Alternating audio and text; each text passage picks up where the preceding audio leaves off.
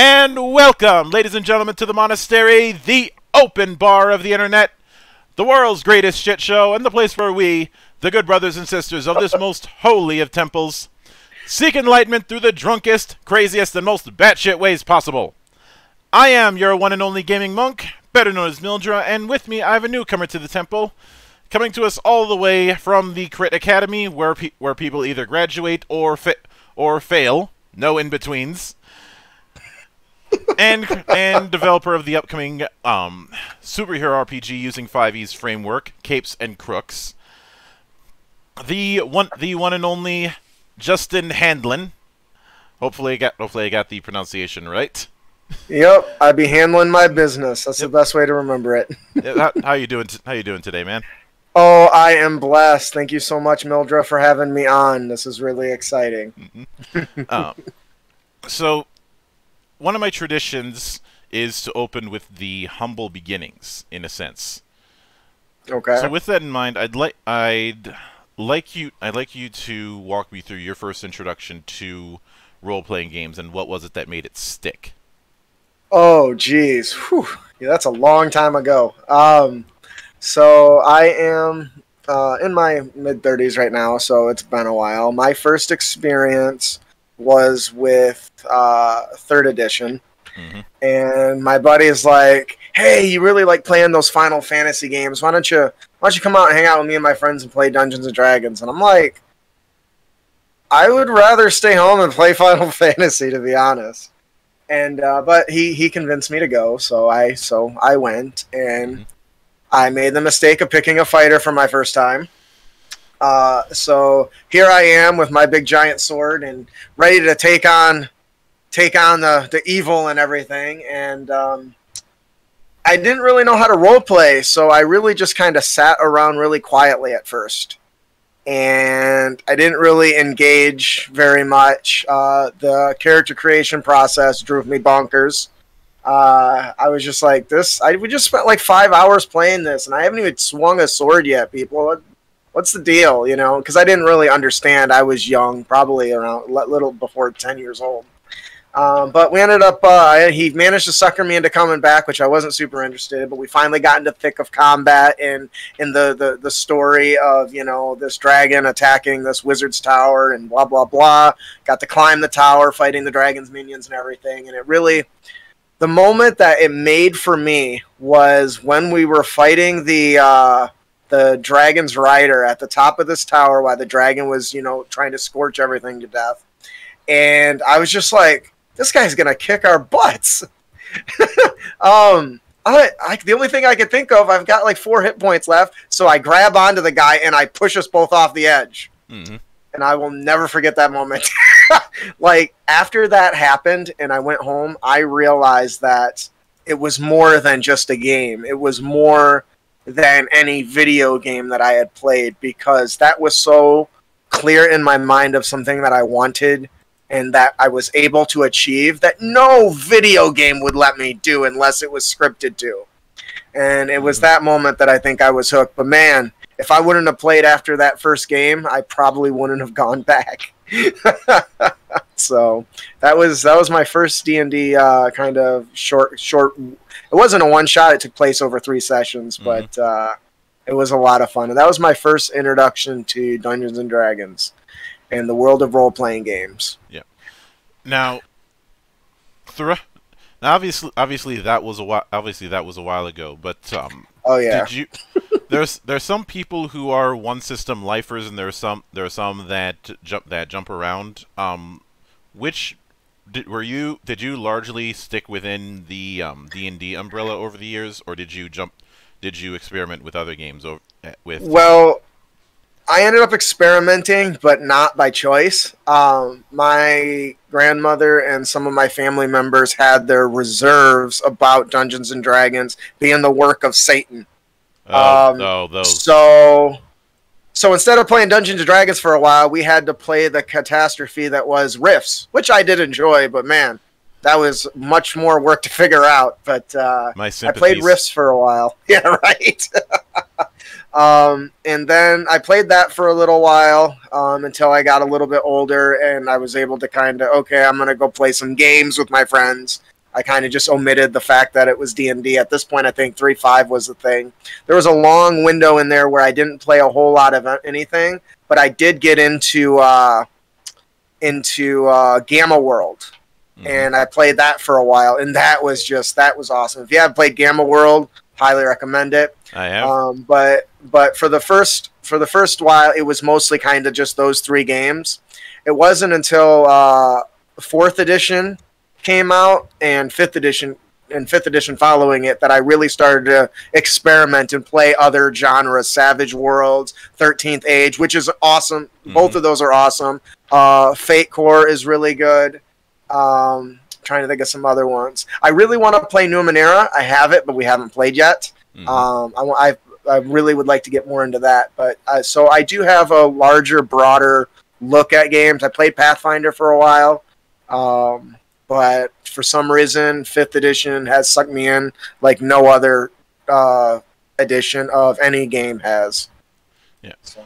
Now that brings me to this idea with Capes and Crooks. The idea of doing a superhero RPG using 5e's framework. Now, whenever there's the talk about doing superheroes with D20, the name that inevitably gets brought up is Mutants and Masterminds. Yes. Was that a game that you had experience with in the past? Much more recent than that. I played Mutants and Masterminds a couple years ago. Well, one of my co-hosts on the show is a big fan, so it was inevitable that I would be brought into, playing that. And I did really enjoy it, and I think Mutants and Masterminds is still based off of the D20 system, as you mentioned, with some alterations, which is why I believed when I decided to do Capes and Crooks that it could work, because I had already seen it succeed. So now I just had to come out with a way to make it more engaging and different than 5th edition to make it super. And so that's kind of where it started. And there was other superhero games that we had played, Icons, Masks. So we kind of have gotten around these last few years playing those. But the one thing that I decided is like, you know what? I think 5th edition can do this a little bit better than some of these. And that was a task that I decided to undertake upon myself. Yeah. I do remember getting my hopes up for a similar project not too long ago called Supers and Sorcery, but that ended up I ended up backing out on my interest with that one because it was not what I was hoping it was. What it was basically, it was still doing the fantasy trappings, just trying to insert superheroes. And when somebody hears a name like that kind of thing, that's not exactly what they're shooting for. They want, as the term has become parlance nowadays, cape shit. That's funny. I hadn't heard of that. That's great. But yeah, the idea of if you put superheroes in still a fantasy setting, that's just lipstick on a pig. Would it be fair of me to say that that's not what's going on with Capes and Crooks? This is a full on no bullshit superhero RPG using the 5th edition framework. The structure for the mechanics is 5th edition, but the setting and some of the alters, it did require a little bit of altering to make it feel super, but it is not a fantasy setting. It is, if anything, closer to cyberpunk than anything else. Because we took Terra into the future where there's, magic and fantasy, or science and superpowers, I guess, because in this world, powers hadn't existed up until about 25 years ago. There was stories and lore of ancient magic, so there's some of that around. Like, you can be kind of a spellcaster, like the Sorcerer Supreme, if you want to. But for the most part, it is more of a cyberpunk I mean, there's aliens in it and that sort of stuff that have, you know, come and visited and brought their tech and knowledge. And that's where we kind of wanted to focus it. The superheroes comes from the fact that people have found themselves with these gifts recently and now want to do what they can to, you know, help, which is the whole thing of being a superhero is I just woke up after being bitten by an insect and now can stick to the walls. What am I going to do with this? Well, I'm going to go help people, but that other guy is not. And that's a problem. And so that's really what we think the core of making a superhero is getting rid of well, I hate to say it, murder hoboing is a thing that can only exist, in my opinion, in like fantasy, because it's just accepted that adventure is going to do what they're going to do.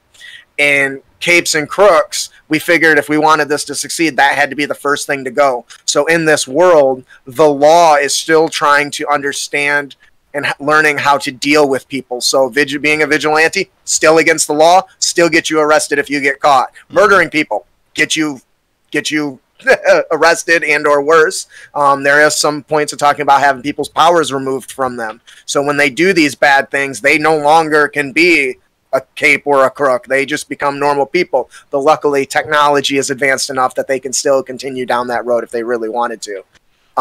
So that's kind of how we thought that in order to make it seem super, that there has to be punishment for doing things that are bad, period. Something that fantasy never seems to cover very well, I think. And we handle that with what's called the public opinion system. Instead of alignment, you basically have a line that you move back and forth from one end to the other, and some people will help you and some people won't, depending on where you kind of fall on that line. And that also determines how the NPCs, the police, the DRT, how they interact with the hero.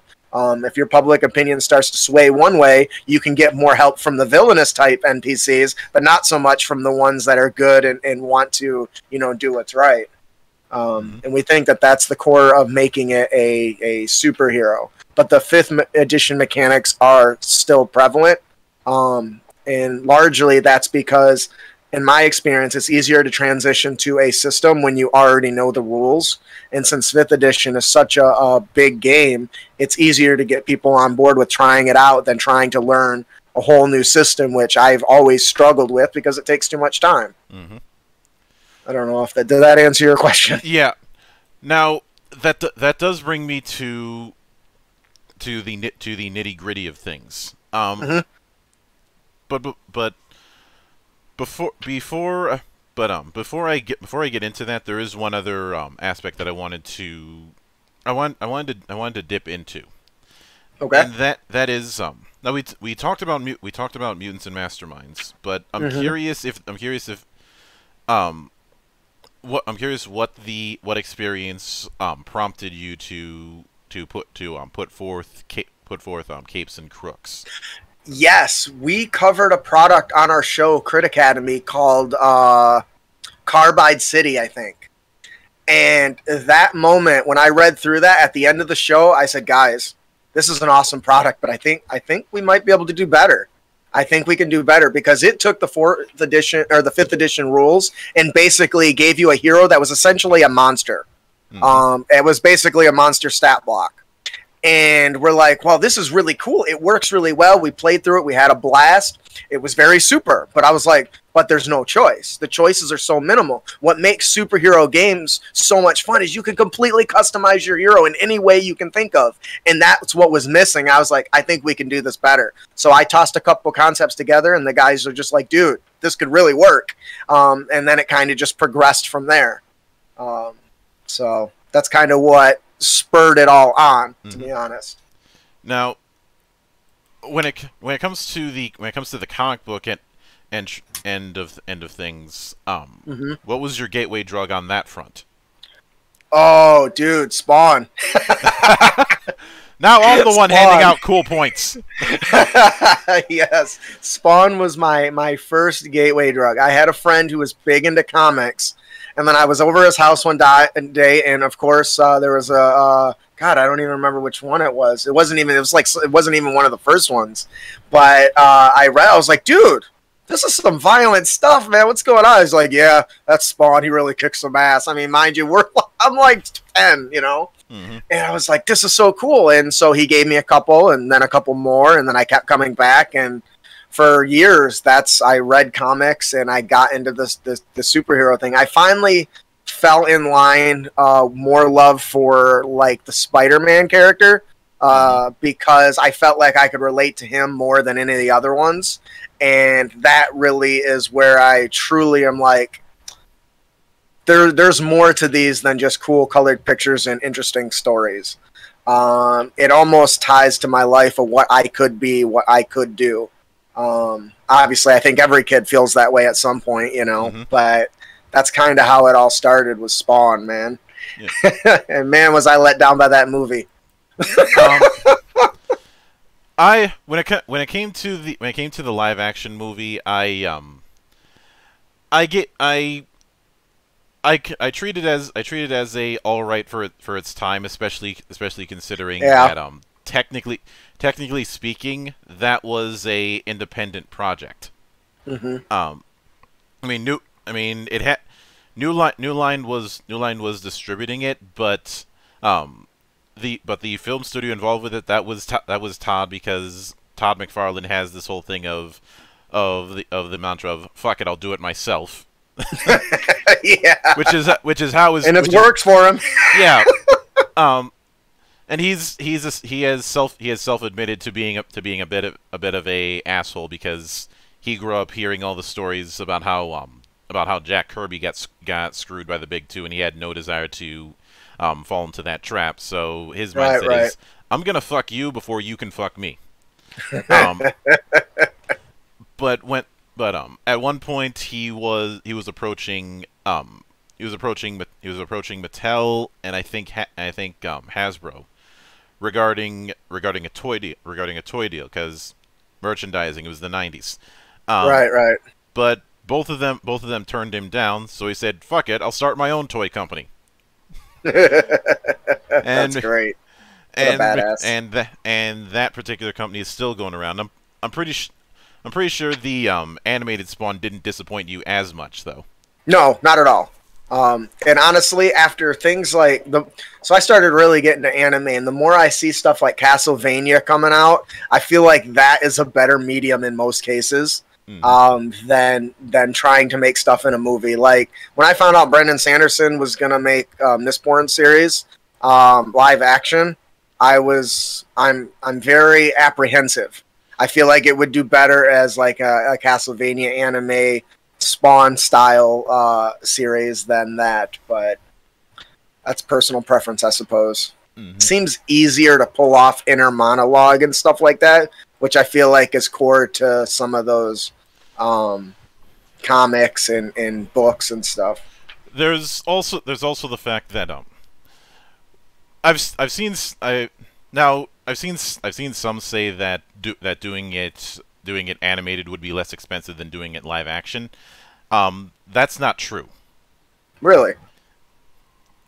I'm not gonna whether it would be a lost in the weeds thing about whether or not it's more or less expensive, but quality animation does not come cheap. Oh, for sure. A single episode of, say, Avatar: The Last Airbender, on the cheap, is still going to be at least $1 million. Yeah.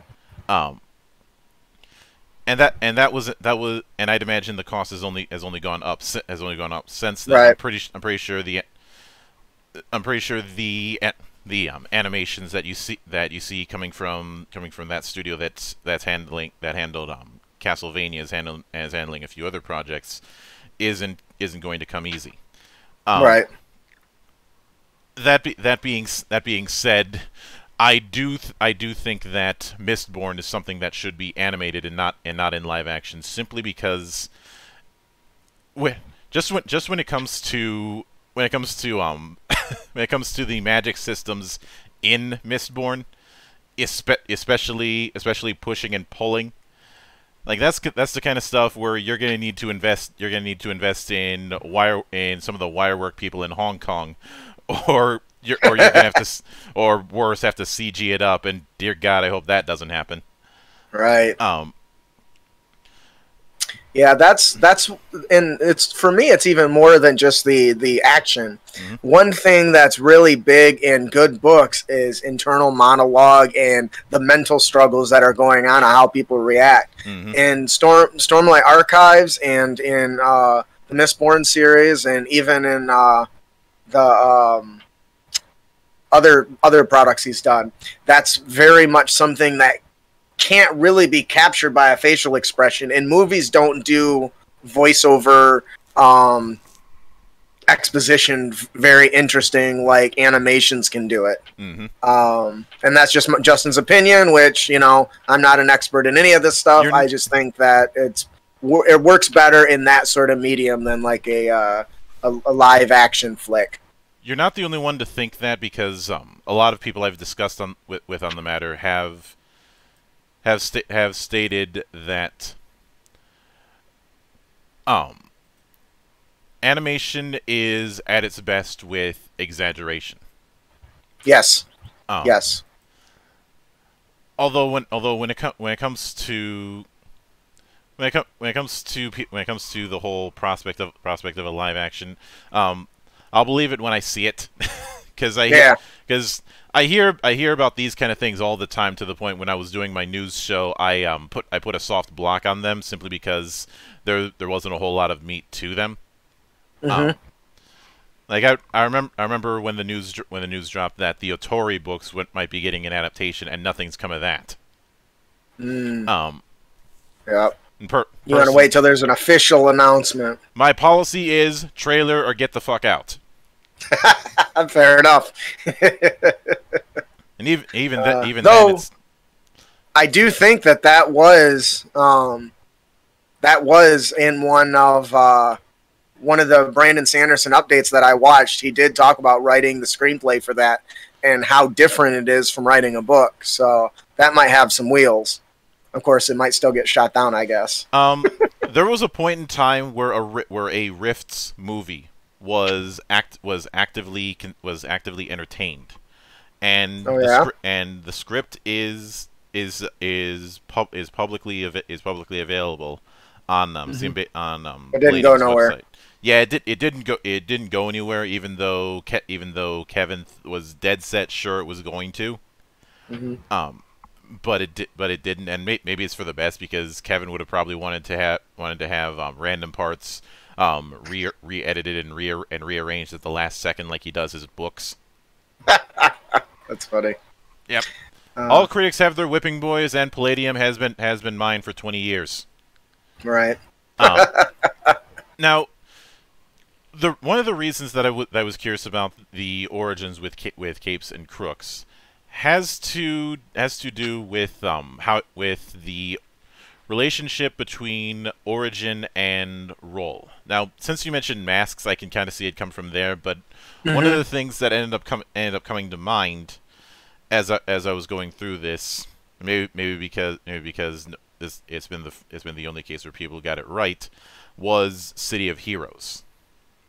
Love City of Heroes, man. Why is there not a big public-private server for that stuff? Anyway, sorry. It's a rant for another day. There is. Well, then me and you're gonna have a chat after this. Because City of Heroes and City of Villains was phenomenal, and while I really like DC Universe, it is no City of Heroes. No. Now, as I understand it, with character creation, you're picking an origin and then a role. Now, when it came to designing this kind of thing, did you initially have intentions of doing a analog to the race class dichotomy, or did you feel that you had to modify that to fit? The goal here was to provide a set of bonuses based on how the player wanted to receive their powers. And honestly, once again, 5th edition already nailed a bunch of stuff, so we weren't going to reinvent the wheel, though we did make them a little bit more potent than like the races in 5e. and that's intentional because once again they're super, and they needed to be different enough beyond just a few stat points, and that's where I think Origins really begins to separate from its analog sister, the races, because aside from the stat bonuses, the general buffs that you get aren't super different from each other. A really good example would be the experiment. If somebody decided they wanted to pick the experiment origin, they get a constitution increase of 1, but then they get to choose their following augmentations: balance, physical, or mental. So that means balance, they can increase 2 different scores by 1, or physical, they can increase their dex score or their strength score by 2, mental, wisdom, and intelligence. But then they also get enhanced perception, which gains them advantage, in addition, they have proficiency bonuses doubled for the ability check made with perception. That is significantly more potent than anything you would probably find in the races, because basically getting expertise on a very commonly used feature is pretty potent. And that's a real a good example of it, because I don't think 5e races would ever do that. But as an experiment, we wanted your stuff to be so much more than everyone else that it really stands out. And that's kind of how we started with the development of it, and then it kind of just went from there. But we did try to not make them so blatantly powerful that they couldn't be tossed into a 5 game if you really wanted to. Yeah. So there was a hard balance to find there. I'd like you to go through a few examples so I could kind Sure. of get a grasp on what would constitute a origin. Okay. And So what they're going to be giving. So we just talked about the experiment, which is basically they're a result of some sort of experiment, willing or not, right? I mean, Captain America is an experiment, right? He does the same thing. He's a result of that. Another one would be the Inhuman. Now, the one thing I want to talk about big time is Inhuman is interesting because it isn't really tied to just the Earth, right? The Inhumans are basically members of either an alien race or some other strange sentient race. Maybe it was something that was hiding under the world forever and finally came out, whatever. So, for instance, with the Inhuman, it's one of the few, there's only 2 origins that give you dark. One thing that we all unanimously agreed, dark vision needs to be rarer to make it more potent. So the less people that have it, the more useful it is. So we narrowed it down to 2 of the 10, which made it far stronger than its race cousins, because almost every race has dark vision. The other thing we gave it is Alien Mind, which basically gives them advantage against being charmed or frightened. And they also have advantage on intelligence saving throws against powers. So them having a mind that is different than what people expect would inherently grant them some sort of advantage. So not only we kind of compiled the charmed Fey ancestry or something like that with a couple other powers to give it the intelligence saving throw, because we wanted it to be potent enough that would make sense when somebody tries to manipulate them through, telekinesis or through telepathy, not telekinesis, through like telepathy or charming. And so in addition to that, they get their dex score of 2 and 1 ability score of their choice increased by 1. So once again, that's a little simpler, but it's very potent when they're one of the only few races that has dark vision, and it's out to 120 feet instead of the traditional 60, which is doubled it, kind of like the Drow, I think, have double distance. Yeah. So that was the kind of the other change. So as far as the features, that character, no matter what power role they take on, whether it's a speedster or a gadgeteer, they're going to stand out just for being a different origin beyond their powers that they pick, if that makes sense. Yeah. Now, when based on how you described Inhuman, would it be fair of me to say that a lot of the deity archetypes that that Jack Kirby was famous for would qualify under that, Yes. whether it be things like the Asgardians in Marvel or the New Gods in DC, they're still just an extreme version of Clark's Law as far as everyone else is concerned. Yes, that would be a very apt description. But and the cool thing is, once again, because it's left to Inhuman, the player can add to their own, or the Overseer, which we call the Game Master, can also build a world based around that. I mean, you can have the Inhumans can cover from deities to aliens to secret beings that have been hidden and have, you know, come out and from the woodwork or whatever. Come on, Kitty. So, you know, trying to think. Go ahead.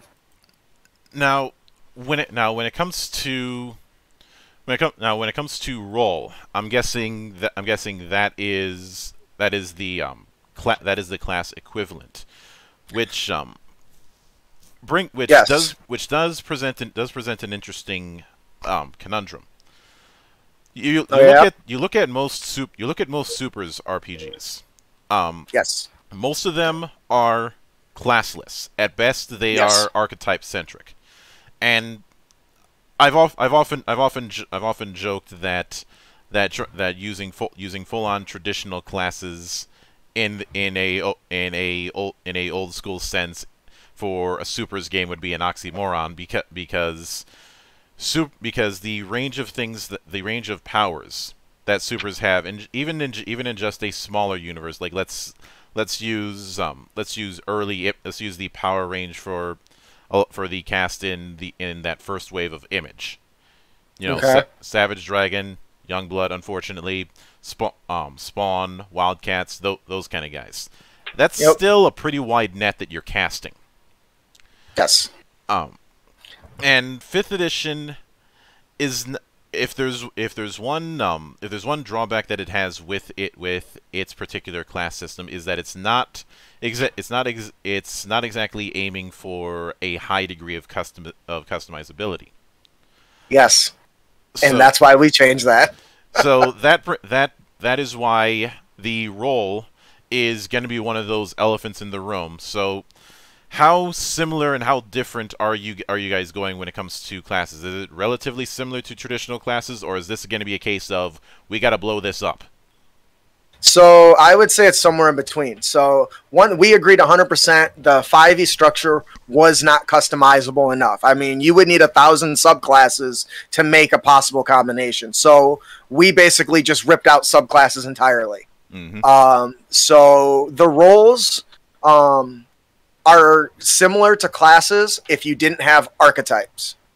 So we basically ripped out the archetypes and said, okay, let's look at some of the iconic heroes, and if we had to categorize them, what type of powers would they have? So let's say you want to play a character like the Hulk. Well, you don't have to go and find every single power that fits it. You pick the Brute, which comes with things like the rage mechanic, for instance, which is just called ultimate defense, right? Because it's not rage. It basically grants you resistance to stuff. And it grants you a powerful brute strength, which means you can do 1d12 with plus your strength with a punch or unarmed strike. That's a brute mechanic. You can throw debris that's lying around you and chuck it, 80 feet if you want. That kind of fits the brute theme. Now, let's say I want to have a very specific style Brute. That's where your power, your at-will powers come into play. So I've picked the Brute. I know he's going to be able to absorb damage. I know he's going to have a high stamina die, which we got rid of the term hit die because it was confusing to people between hit points and hit die. So we call it stamina because we're going to use it for more than just healing. But that's another detail. So now that you've picked the Brute, I've decided I'm going to be the Brute. Let's just say you want to build a Hulk-like character. So then you can go down to the at-wills and you can pick powers like aerial launch, where you hit somebody and knocks them into the air. And then at 5th level, you can then jump up behind them and knock them back to the ground. And that fits that kind of core Hulk theme. But let's say I want to be a super damage absorber, but I want to be more like Jean Grey. I want to do it through telekinetics. I want to do it through telepathy. Well, by picking the at-will powers that represent that, the only difference in the ultimate defense between the Brute And the telepath is the brute says I punch, the telepath says I throw out a psionic energy. Mm-hmm. That's really the only difference. So by picking powers that shape your roles, or your powers will shape how your player character interacts with the world and how you define them as a superhero. The role is just there to give you a toolkit of what you would need to fill that role. So you could pick that role and not take any features or powers related to that role and still be a brute, just in a different way. One of my players, for instance, I mentioned the psionics, took a psionic approach where he would throw a punch, but it would be like a psionic energy surrounded his hands, or he would, point at an object and send it flying, and he still could, absorb the attacks. He had the most hit die, and that was the role that they wanted to fill. But they got to fill that role in any way that they want. Does that answer your question? Yeah. Now that brings me to one other elephant in the room that a lot of superhero games have struggled with. Let's address the magic question. Yes. So, the idea of magic-based characters is a well-worn motif. I mean, you have Doctor Strange, you have Dr. Fate, you have Shadow Man, you've had plenty of characters who are all about the casting, whether it be on those high ends or something on the lower end, like say Constantine. I love me some Constantine, by the way. Hell yeah. Hell yeah. Even if it was just Alan Moore's glorified excuse so he could draw Sting. That's awesome. I never thought of that. Well, he's the one who said it, not me. Oh, nice. But now there's been a magic power list in a lot of Supers games, but a lot of times it ends up being a do anything kind of attribute, because trying to give a lot of magic characters in comics a spell list is going up shit creek without a paddle. Right. Because you're trying to divine it in advance, and there's no reason to do that. That's one thing that we recognized early on, which is why at-will powers determine what your character can do along with the role. So if you want to play, I mean, for all intents and purposes, you could classify everything in Capes and Crooks as a spellcaster if you wanted. So, for instance, we use the cantrip as a starting point for at-will powers. So let's talk a bit about for air launch, since I mentioned it already. That is structured kind of like a cantrip. So it's got an activation time, casting time or whatever, a bonus action. And then it tells you how long the duration is, which is instantaneous. And it basically says you make a powerful upward strike that sends your target flying into the air and falling back to the ground. If you take the attack action on your turn, you can use a bonus action to shove a medium creature. On a success, the target is knocked 10 feet into the air, and if they fall back down, they take fall damage. That, for all intents and purposes, functionally is a cantrip. But instead of doing magic, it does falling damage, and it takes strength. That's why I think 5e lends itself so well, because of the innate designs that Wizards has come up with and released by extension by the OGL, becomes a new tool. So in Capes and Crooks, we have at-will powers, but they function as a mix of magical powers or physical powers. But to us, it doesn't matter which combination you take. You can take that and still flesh out your character the way you want. But we took it a step further to make it more unique. Is one thing we hated about the generic spellcasting cantrips is as you got level stronger, they just increased in damage, and that wasn't interesting enough. So we decided, well, what if at these points where they increase in level and get more powerful, we give them additional features. So I'm going to follow back up with the air launch. Once you hit, you can knock them into the air. They take 1d6 fall damage when they land. That's not that much.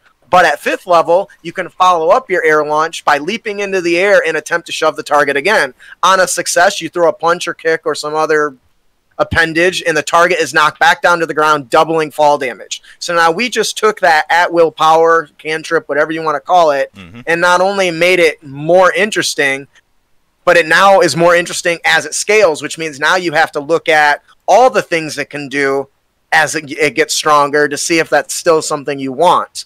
And then, of course, it gets stronger after that. At 11th level, grapples have advantage. At 17th level, the height of the target is launched is increased to 20 feet. So when my player started launching stuff off of the second floor of a building, he became a pretty effective character without having to add direct damage to the power. And that's kind of how we dealt with it, because we know that it's hard to give an entire subsection a list of powers.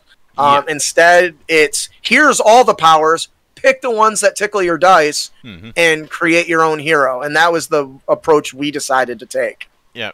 Now, do you when it comes to the at-wills, do you have it where there's a universal list of at-wills, or is it a case of there's a slightly smaller pool of at-wills for each role? No, so that's what the roles are for. The roles are designed to give you the necessary powers that you need to fulfill that role. But there's no limit on the at-wills you can select. You can be a Hulk with the telepath. Telepathic powers, which honestly is just grog, because, you know, Marvel and DC already did everything. But that's seen before. So if I decide I want to pick the Brute and pick up the telepath powers and telekinesis, I basically just say he's furry and I've got grog, you know? So we figured that it wasn't necessary to limit. If people want to build a character a certain way to emulate their hero, their rules are there to do that. But it also allows for deviation from them by not funneling or shoehorning the player into having to pick those things. The only thing that you have to pick is the powers that come with the role. The superpowers, the at-will, the signatures, the enhancements, that's all completely customizable, which is where I think Capes and Crooks really deviates from what 5th edition is. Now, that brings me to one other thing. Since you mentioned that you're using the spell casting setup as your framework, there are two issues when it comes to 5e spellcasting that I feel I wouldn't be doing my job if they weren't addressed. Absolutely.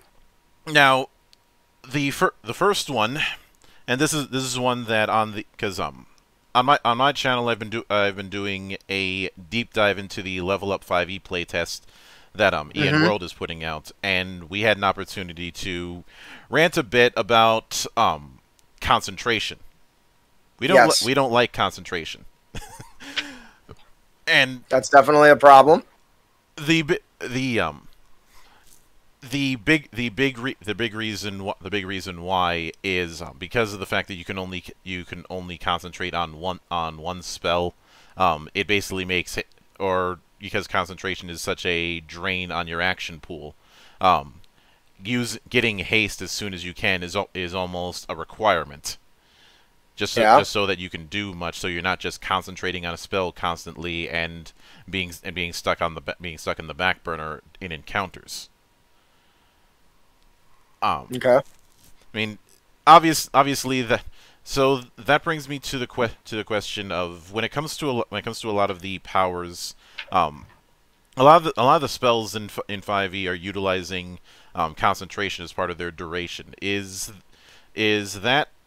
concentration going to be showing up frequently with the power list for Capes and Crooks? Yes, but not as much. The reason, first, I'd like to address the concentration limit. There is an enhancement that lets you do 2. So that was something we had previously considered. If somebody finds it an issue, that they can take an enhancement that offsets that. There are powers that require concentration, but the risk is much minor than it is in 5e, because all your powers or your power slots regenerate on a short rest, which in Capes and Crooks is 5 minutes. So there's the risk of losing powers is only generally the lasting of the duration of a single combat encounter, if you would. For instance, I'll give you an at-will one. So we have these frozen aura. Basically, you radiate an icy aura out from your body that extends out to 5 feet in every direction, but not through total cover. That's it. That's all it does. But it requires concentration, so you're not continually stacking or casting or whatever. But in addition, it takes that focus necessary to do it, and it just does damage. So this one says when a frozen aura is activated, all other creatures in your aura, a creature that starts its turn or ends its turn in your aura, takes damage equal to your proficiency bonus. No roll, no save. They just take it. So it requires concentration to maintain. But there's no... It's an at will, so they can just turn it right back on if they so choose. Or if they are being pummeled, they might find another power to use in the interim till the guy that's kicking them in the balls is done, or they deal with them, or deal with it. Because one of the players I had built a character with as many aura powers as he could find to build. Now he was still able to, after all the playtesting and adjustments, he can still maintain up to 3.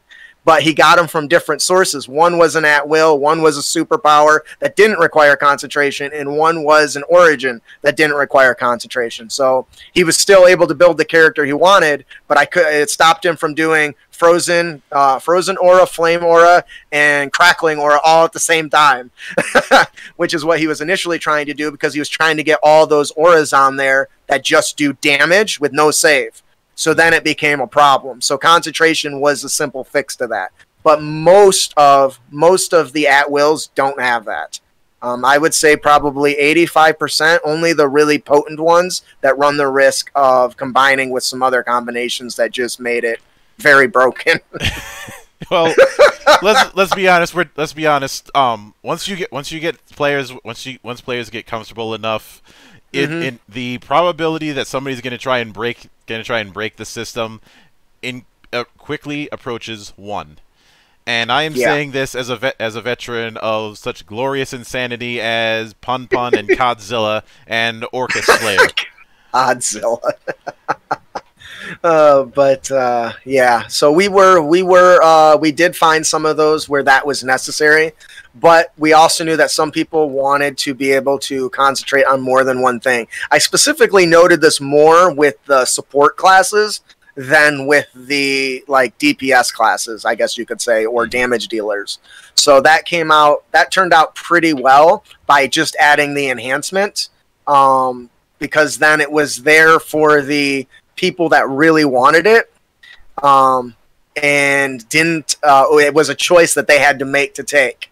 And I think only once somebody actually took it, and that was to benefit casting a healing aura, as well as channeling a defensive shield. So, which both were support powers. So, does it get rid of it entirely? No. Did we try to address it? Yes, to the best of our ability. And we thought by giving most at-will powers not having concentration was probably the best way to do that. So you can cast a superpower with concentration and still have access to all your at-wills that are going to be the big stuff you're going to use most of the time. Yeah. Now, the other big elephant in the room that I have to address is how many elephants do you got in this room, man? It must be a big room. I'm a big guy. I'm a big guy, and because of people's adherence to tradition when it comes to dealing with the D20 system over the years, for sure these kind of things are inevitable. But no, while some of my colleagues are ardent defenders of it, I have never been a fan of D&D's approach to the Vancian magic system. Okay. The whole spell slots and stuff. And since you mentioned that you utilize spells as kind of a framework for your power system, I am curious if the limitations are going to be the same. Define what you mean by limitations. No, there's no component requirements or any bullshit like that. No verbal requirements needed. None of that stuff. Well, I figured that limitation wasn't going to be a factor, but I'm more referring to the question of, are you having power slots across levels and leveling the powers? Yes, but only the superpowers. So the big concern that we had originally when we developed it was, well, how are they going to feel super if they can only do it sometimes? So we're like, well, that's simple. We'll just make the short rest 5 minutes, and they get them back basically between every fight. There's only signature powers that do not come back during a short rest, which are the equivalent of like 9th level spells, I guess you could say. Those are the only ones that only come back after a long rest. But the rest, almost your entire toolkit is available to you in most situations every time you need them. The only reason for the limitation was to balance out at-wills, something they can use indefinitely, versus something that took a little bit more out of them. A good example would be Superman is single-handedly one of the strongest heroes in all of comics. And even he gets worn out and tired and exhausted when the same battle is ongoing indefinitely. And so we thought that power slots were the best way to capture that. Now, we are currently testing the idea of allowing a person to accept a level of exhaustion in replace of replenishing their power slots so that they can push themselves beyond what they would normally be able to do for those big boss fights. This is something that's currently only in discussion, has not been added to our playtest booklet yet for the backers when it funds. But it's something that we think does tackle that concern, because while it's the big boss battle, I'll probably get to rest after this. So I'm willing to try to draw out the last inch of power that I may or may not have. You roll a D20 and make a 10 con save, and if you succeed, you regenerate your power slots for that round at the cost of exhaustion. And that's currently kind of how we're dealing with that. But most of the time, it's not a problem, once again, because they get to go into most battles with all their arsenal at their disposal, which is something that isn't true for traditional spellcasters in 5e. The longer the chains of battles are, the more worn out and useless they're going to be. And we didn't want that. We wanted our at-wills to be pretty potent with or without the other superpowers that go with them, which is why we did the increased damage and scaling and stuff with them. But we also wanted the superpowers to be strong enough and different enough that when you do use them, you can feel it on the battlefield.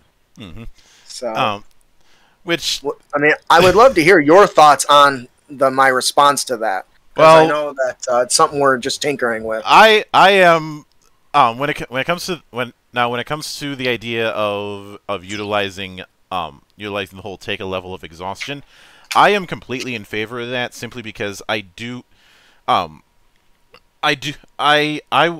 argued for the longest time that a big problem I have with a lot of features and a lot of abilities in vanilla 5e is that the main limiter is short rest, long rest. Once per short rest, once per long rest. And a lot of times the effect that you're getting with it does not warrant that kind of cost. Like if all that you're getting is just you roll advantage on a specific action, but you can only do it once per short or long rest, that's not powerful enough for something that you're only going to be able to do once for that amount of time. And that really comes through on the frenzy mechanic of the barbarian, which trades off an extra action for a level of exhaustion that most people aren't willing to do. Which is funny because I'm in a show right now where I'm running a berserker barbarian, and it hasn't been a problem yet, but we'll see. Yeah. what I'm saying is that with something like exhaustion, you have a pool to draw from that's already inbuilt to utilize some sort of restriction, so you don't have to fall back on the rest issue. The other thing that I am internally laughing about, based on how you describe the framework of at-will superpowers, enhancements, and whatnot, which we haven't gotten to enhancements yet. We'll probably get to that in a minute. Is how much I am being reminded of the AEDU setup in 4th edition, i.e., the edition everybody hates, but me. You're not alone, man. 2 of the 3 of us on our show absolutely adored 4th edition for what it was, a tactical RPG. Yeah. Granted, I think I've made clear in some of my past remarks that I think the video game accusation was way too hyperbolic, but I'm getting ahead of myself. Now when it comes to enhancements, one of the it mentions on the Kickstarter that these are passive and active abilities that can enhance your core theme. Yes. So one of the key things that I'd have to ask is, are enhancements also utilizing the framework of spells that we've discussed when it comes to at-wills and superpowers, or are they using something simpler? They would be more akin to like mini feats, if I had to say anything. Let me go through here and give you some examples, because it's not like the more accurate would be something like a mini feat. So when you pick an enhancement, it's something that's supposed to be unique, something your character that fits the theme you're going for. So I can use all the powers and stuff to build me the perfect brutish Hulk character, but that's not going to help me with hey, maybe I want him to be like the Hulk and I want him to be a scientist. Well, okay, so I can pick the brute role, I can pick the genius origin, and then I might, to top it off, might pick the enhancement. I gotta scroll and find out what it's called, because I forget. The Sage enhancement, for instance, which I'm gonna have to change the name later. That was something that's a while ago, but it says you gain proficiency in the Arcana, which is now called Lore, and Investigation check. We compiled Arcana, Religion, and History into one called Lore. But anyway, so you gain proficiency in Lore and Investigation skills. You gain 3 adept points. Whenever you make an ability check using Lore or Investigation, you can spend 1 adept point and add a d6 and add it to the result. You can choose to spend a number of adept points when you roll a die, but before you know the outcome is determined, and you regain all expended during a long rest. So this is a enhancement that is clearly geared toward skill checks. And that's not the only one. Expertise is also an option, which basically lets you double your proficiency bonus for something. So there's more to them than just the combat-focused ones. But don't get me wrong, there are some of that. Maybe that's something all you care about, so you might be able to pick precision, for instance. So when you roll attack damage, every die on a 1 is treated as a 2. So when somebody's rolling a weaker set of powers, that could be a significant up in damage. Or maybe you decide, I want more power, and so you spend less effort on focusing on new and engaging powers by giving up a weaker power for more powerful abilities. So you can increase your number of power slots, but you reduce your at-wills known. So if you're looking for the more stomping power and less versatility, you can pick that up. And that would be an example of a more passive one. Same thing with Marksman, that gives you +2 bonus when you make ranged weapon and power attacks. And that's we wanted those to fill an area that could be more focused towards combat or skills, and not just like some of the core powers are usually combat related. Mostly how D&D works anyway. So. Now, within this particular setup, we've discussed a lot of power sets that could be considered inherent. But there is one other major archetype that we see a lot in superhero fiction that I do want to address, and that is the gadgeteer approach. The person who otherwise is a normal human, but is augmenting their abilities using tools, whether it be an array of gadgetry or a full-on suit. It's still under the same general tech-based principle. Right. How is that kind of thing handled? And there will be a side question to this afterwards, but I want to get to this one first. So are you asking when they don't have their gear or equipment or anything like that, or just how does it work mechanically? Because we do have the Gadgeteer, which honestly is my personal favorite right now. And did you see the backer email that just went out about it? I did not. Oh, I literally like 2 minutes before this, I was writing up the article for the update on the Gadgeteer, so I thought that's where that stemmed from. But no, that's coincidental. I'll probably end up looking at that when I close out. So for the purposes of the game, the Gadgeteer is just a role. So if you really wanted to go with that very normal person, one of the things that was recommended to us, and we haven't done it yet, is somebody thought that we should have a special alter ego for somebody who wasn't trying to hide themselves. But one of the ones we have is the average Joe. And so you could do the average Joe who maybe you pick the genius origin, and so you somehow got smarter and you just started tinkering with stuff, and next thing you know, you've got these cool things. For the Gadgeteer, we wanted it to truly be inspired by a successful pet class, because D&D doesn't really have one right now, as far as I know. The closest thing I'd say would be the Artificer. Yeah, which has a tumultuous history at that. I guess the other one would be the Ranger, which has been the most cursed class in the edition's entire run.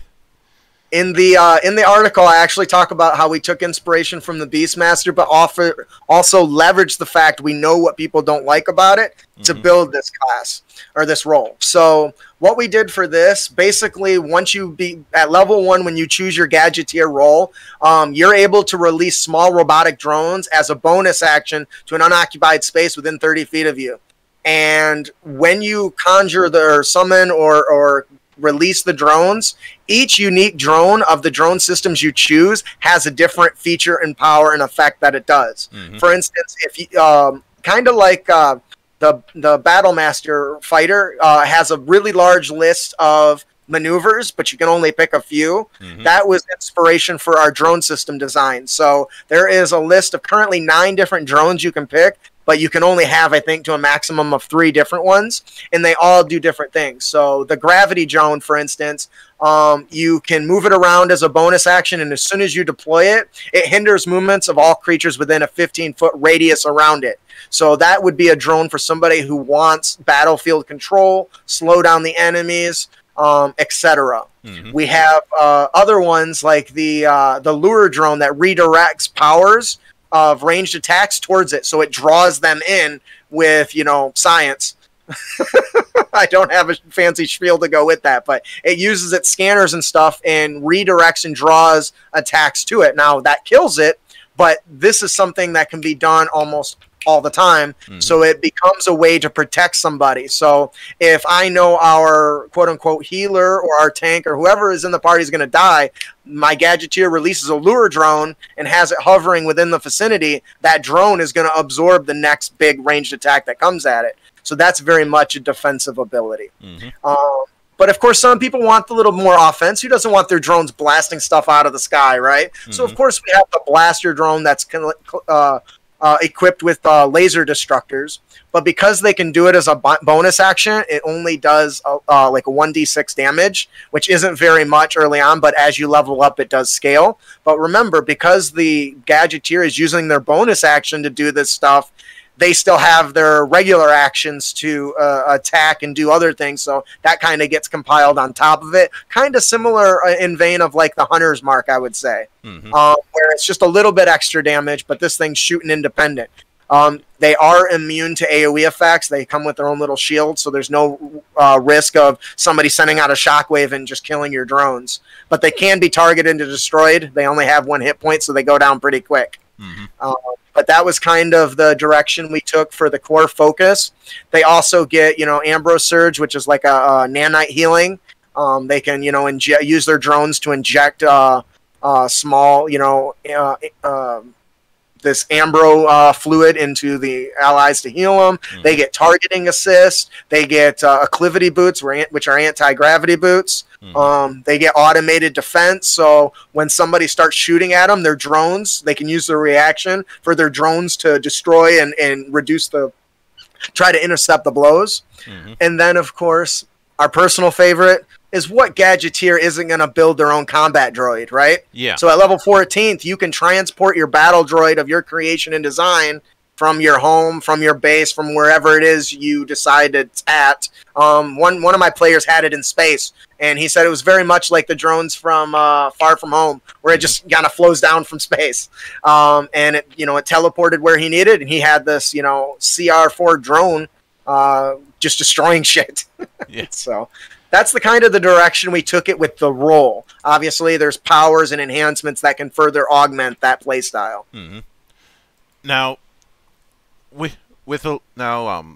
obviously the nature of superhero fiction has it where there's multiple avenues that can be taken, and that's one of the other things I wanted to address. So if somebody wanted, now obviously certain ages within superhero comics, that's easily workable. If somebody wanted to do more Atomic Age or something like that, that's easily modelable. But one that's been particularly tricky to work with, especially in long-term campaigns, because people are inevitably going to be leveling up, is street level. And since you cut your teeth on Spawn, this is something that you should be very familiar with. Yeah, love me some street level fighting, whole Defenders level stuff too, right? Yeah, Defenders. Truth be told, if there's one missed opportunity when it came to the Netflix end of the MCU, it's that we never got the proper Heroes for Hire. Right. That sucks. I was hoping for that. I mean, anyways. Yeah, but that's one particular avenue. Obviously, Spawn is borderline street level. And there's been plenty of others that are on that particular tier. There was that short-lived The Cape series on NBC a few years back. I do remember that. I kind of like that. It's kind of corny, but yeah. I loved it.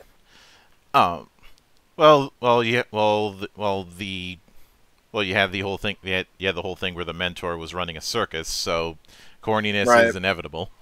Right. But how would Capes and Crooks be able to accommodate that particular style of superheroes? Yes, and the reason I can say that is because as the overseer or game master, you have control over progression. If you sit down at session 0 and talk to your party, hey, I'm thinking to run a superhero campaign. Oh, good. We all decided it's going to be street level. You can run an entire campaign from level 1 to 5 and not have to go into the higher tiers. I would say that's 100% within the bounds of the system, so long as you keep that in mind when you decide how long you're going to run and how you're going to progress this. And that really comes down to each individual table. And let's be honest, most games don't go too high into the higher tiers anyway. I think one of the notes that I put down to flesh out was, if you want to run the cosmic level stuff right from the beginning, just start at a higher level and go there. You guys are already a team. Here's, you start at level 15. You're defending the entire, galaxy or the world or whatever.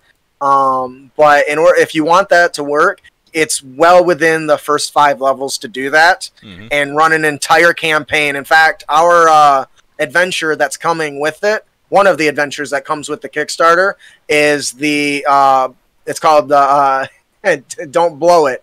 And you're chasing basically a bomber who is robbing a bank and is notorious for blowing stuff up. That is very much street level, but it goes from level 1 to 5. And so once the bomber is taken care of, this new villain, reveals himself, and okay, oh shit, now we got to go deal with that. Well, now we're level 5, so we can slowly move and get ready to deal with that threat. And I think, once again, I think 5e lends itself to that, because we as the players can determine where we start and where we end. Everyone always assumes a campaign has to go from 1 to 20 or 1 to 50. It doesn't. You can do an entire campaign in a small range. Just make sure that everyone talks about it ahead of time. Now, with that in mind,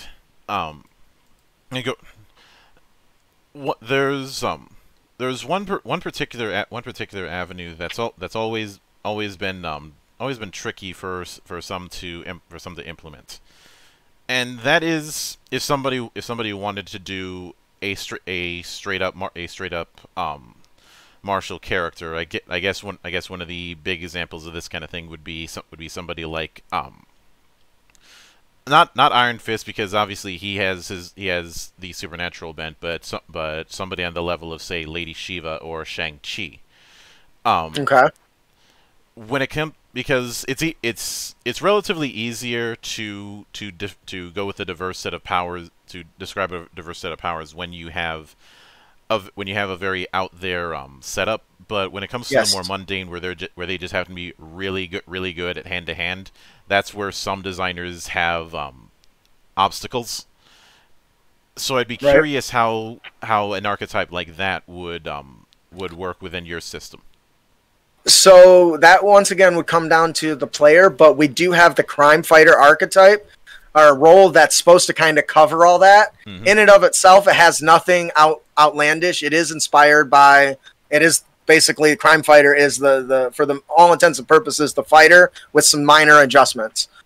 Because you literally can take the crime fighter features and ensure you pick powers that are more mundane, like doing regular attacks if you want. You don't even have to pick a special at will if you don't want to. Some of the at wills are support, like healing and stuff. One of them I think is anesthetic, so you could take that as something your hero would have, something to bandage up people. In the same while, take the crime fighter archetype that gives you choices between the unarmed combat, the marksman fighting style. Maybe you're fighting like Green Arrow with a bow, though I do really want to build an entire marksman class. But you could do that with the crime fighter. You could pick up traditional weapons, and maybe you want them to be a little more Green Hornet-like, right? You maybe give them a pistol.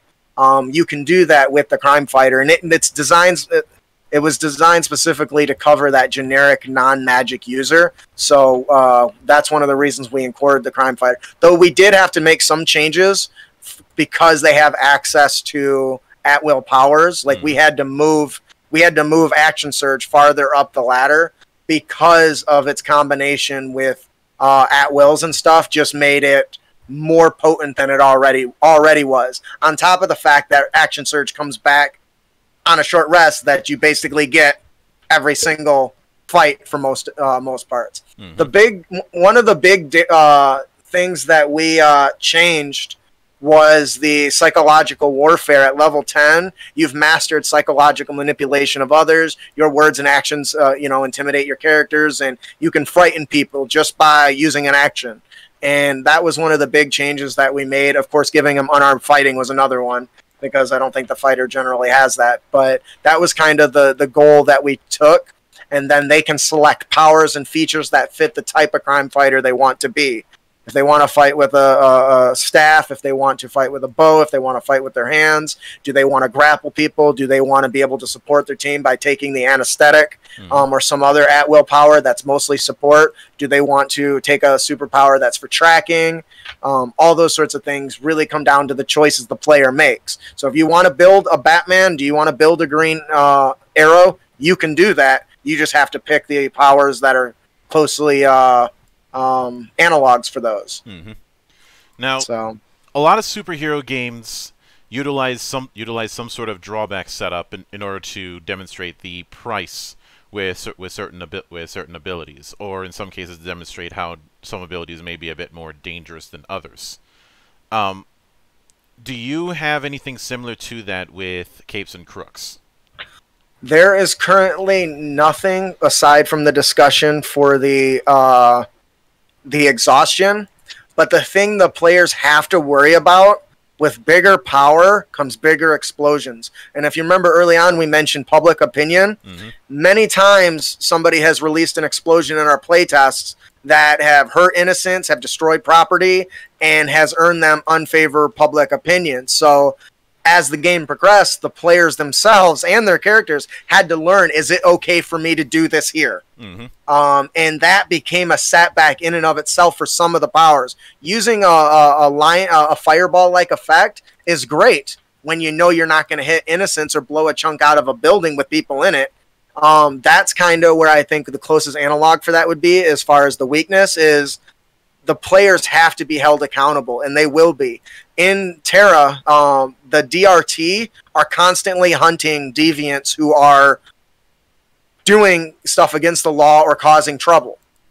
So if they are continually doing this, the DRT have a hive mind, as they're like mostly, you know, automatons. So the more times your hero shows up and bad things are happening, the stronger DRT that'll start arriving. So there is kind of a detriment to using big booms without paying attention to where the big boom is at, but it's not as direct as you get weaker. One thing we've been tossing around, we've got a couple ideas of having powers that drain your stamina die. Remember I told you we changed it from hit die. That was part of the reason, because we want to do some powers that drain that as a resource. It might be a little more powerful in exchange. Like one that made the most sense was some sort of overburn or overburst or something that, hey, if you sacrifice a stamina die, you can add an extra die to your attack or whatever. Unibeam. Unibeam, yes, where it drains Iron Man's juice, right? So those are things that we are looking at and want to include.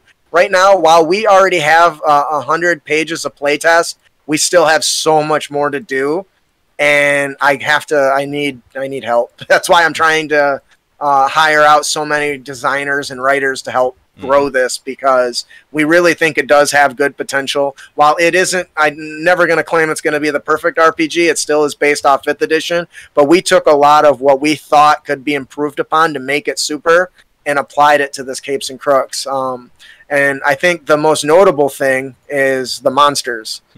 That's what makes your hero super. When you fight in it's going to be a harken back to 4th edition. You're going to appreciate it. When you see a speedster fight a bunch of goons, what usually happens? Usually stuff is getting tossed. Yeah, they run around. Yeah, go ahead. They're not moving still. I'm immediately thinking of the 4th edition monk who can attack it, who has a bunch of methods to attack and move, so he's going around the place like a pinball. Yep, we actually have a change coming up to our speedster that lets them move with reactions. Basically, once around, they can move their full movement at any time, not on their turn. So, but that's beyond this. Yeah. The thing that's notable is the speedster runs around, knocks a bunch of people out. By 5 guys be down before anybody else even knows what happened. And so we wanted to reproduce that. So for that, we looked at minions from 4E, and we created what are called cronies and henchmen. Cronies are monsters you can just throw waves at your players, and they can just mow through them because they have 1 hit point, basically. And then henchmen go down in 2 hits. They're kind of like super minions. And that idea allows us to continually feed enemies into a big bad boss fight while they're fighting the boss without fear of it being too much. Now, if the players ignore the cronies, eventually they're going to die, because the cronies still do the same amount of damage that you would expect. You know, I think if the CR, we used it as a balance to determine their damage output, not how easily they go down. So even though it's got 1 hit point, it still does the damage of a CR1, for instance. And so if the player characters ignore those, it will quickly flood them. We love waves, and we wanted waves of monsters to be tossed at our heroes.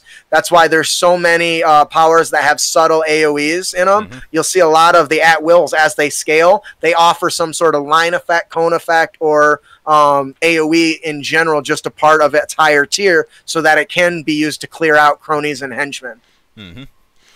But it ain't always going to be enough. Yeah. Now, one thing that I was curious about when it came to the subject of drawbacks is, and this is admittedly a bit of me doing some picking your brain on this. I'm a big fan of tokusatsu, and one particular tokusatsu that I'm a fan of, and tokusatsu, if you don't know, it literally means special effect, but in context, it's referring to things like Kamen Rider, things like Super Sentai or Power Rangers here in the States, that kind of thing. One that I'm a fan of is Garo, which I don't know who that is. If you get the chance, I would recommend looking into that. It's doing a tokusatsu approach, but with a little bit more of a horror aesthetic. Mm-hmm. It's also the reference to the armor that the protagonist is able to summon in order to deal with monsters. Yes. The catch with that armor is because it's made of a material called soul metal, which is very volatile. He can only safely be in that armored state for 99.9 seconds. Huh. What I'd be curious about is how you would replicate those sort of time limit like approaches to someone's abilities. Like say someone is able to, like say a speedster being able to overclock themselves and go far faster than they're normally able to, but only for a limited amount of time.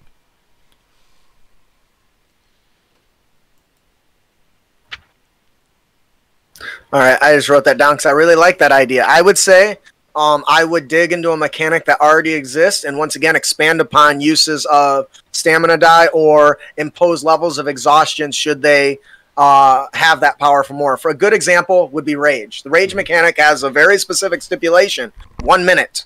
But hey, well, if I can double that length at the cost of exhaustion at the end of its effect, would that be worth it?